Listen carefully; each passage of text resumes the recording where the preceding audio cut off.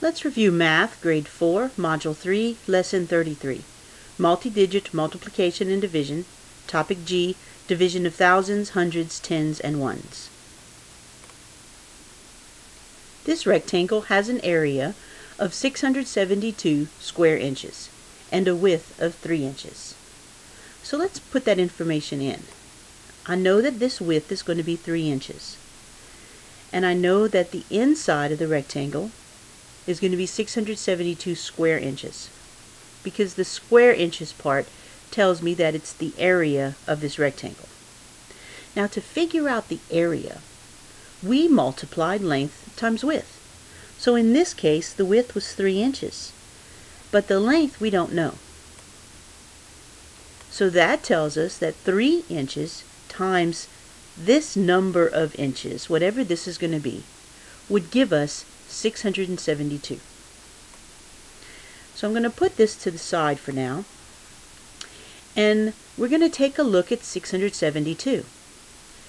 In order for me to find the area of this rectangle, I would multiply 3 times a number. With that information, I know that if I divide 672 square inches by 3 inches, then I should get the number across the top. I should get the length of this rectangle.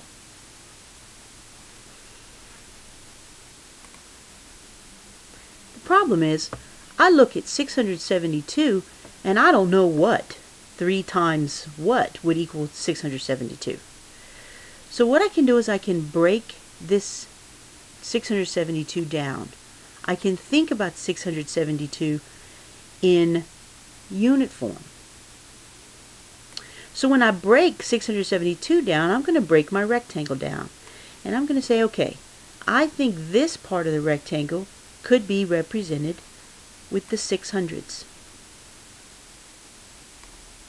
That would leave me with 72. When I think about 72, I know that 60 is in there. So this part of the rectangle, I'm going to represent as 60. I think I'm going to move that over a little bit. So the area of this rectangle is 600 square inches. The area of this rectangle is 60 square inches. So the area of this rectangle would have to be 12. 600 plus 60 plus 12 is 672. So I can break this number down. Now, you might say, why didn't you just put 70 in here? But when I look at 60, I know that 60 is a multiple of 3. I don't know that about 70. I don't think it is. But 60, I know is, because 2 times 3 is 6. So 2 tens times 3 would be 6 tens. And then 12, I know 12 is a multiple because 3 times 4 equals 12. So, what times 3 would give me 600? Be 200. 200 times 3 is 600. So what times 3 would give me 60? Well, like I said before, if I think of 60 as being 6 tens, then I could say 2 tens times 3 would be 6 tens, because 2 times 3 is 6. 2 tens is equal to 20. And then something times 3 gives me 12. That would be 4. 4 times 3 is 12. So now I have figured out the area of this rectangle by multiplying 3 times 2, 100. The area of this rectangle I figured out by multiplying 20 times 3. And the area of this rectangle we got by multiplying 4 times 3. So now if I put 200, 20, and 4 together, I get 224. So the length of this part of the rectangle is 224. So that is the length of that rectangle.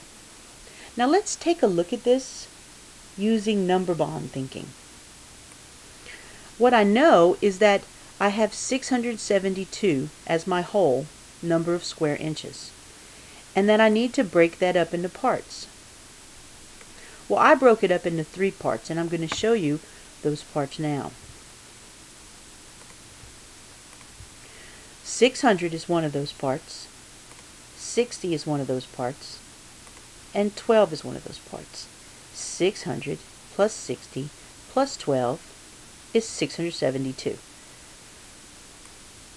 What we did was we divided 600 by 3, we divided 60 by 3, and we divided 12 by 3.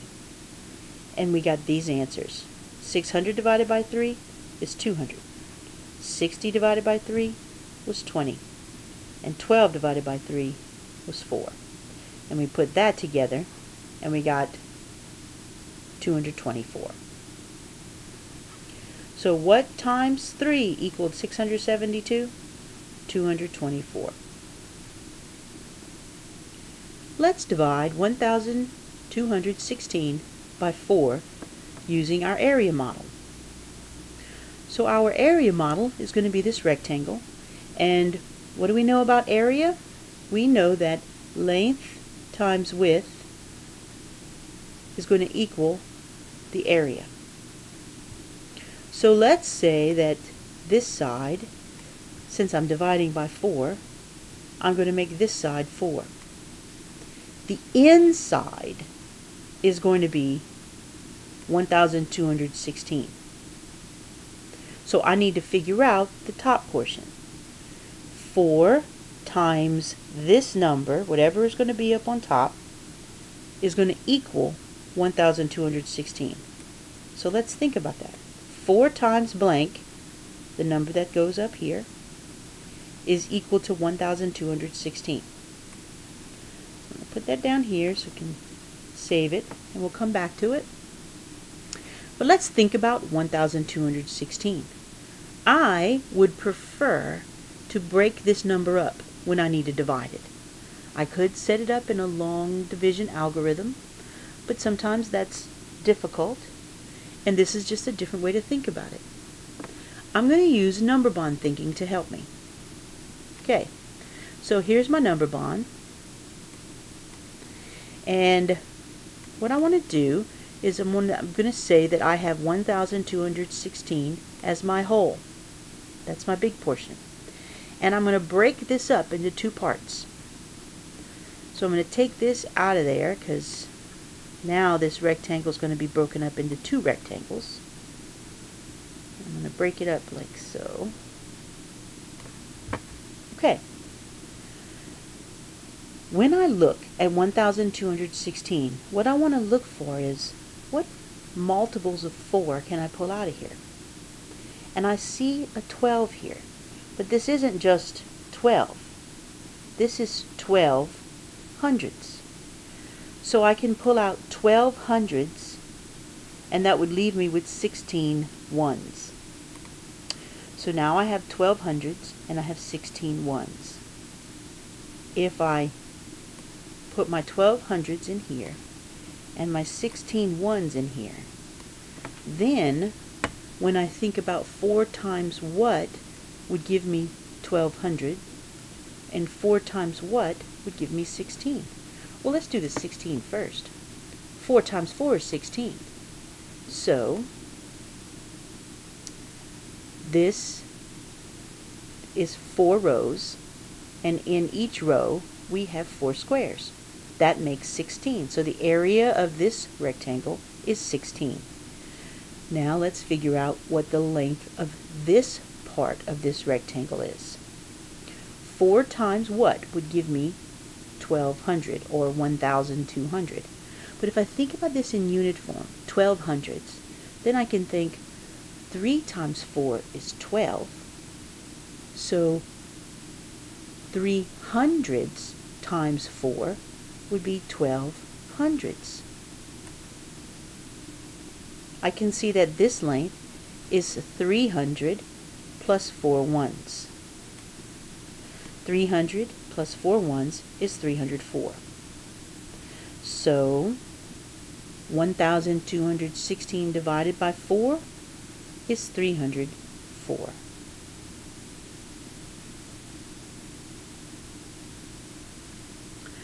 Okay, let's look at something from the problem set. It says Ursula solved the following division problem by drawing an area model. So here's her area model, and it looks like she had a width of 4, and she had a number for the inside, which was 400 plus 400 plus 80 plus 12. So 880 plus 12 would be 92. So 892 was what she was dividing. 892 divided by 4. We can also think the area, you can solve that by multiplying 4 times, or the width times the length. And that's 100, 223. So 4 times 223 would equal the area, which was 892. So what division problem did she solve? 892 divided by 4. This inside portion, she divided by 4, and this is the divisor. This is the length from the area problem. Now part B says, show a number bond to represent Ursula's area model and represent the total length using the distributive property. Okay, so the whole was what was on the inside, which we said was 892. She divided it into 4 parts. This is a part, this is a part, this is a part, this is a part. So 400, and then another 400, and then an 80, and then a 12. So this is the number bond showing how she broke up 892 when she needed it to divide it into 4 parts. Okay, now it says we showed the number bond that represented the area model, but we need to figure out the total length using the distributive property. So what did she do to this 400? What did she do to get 100?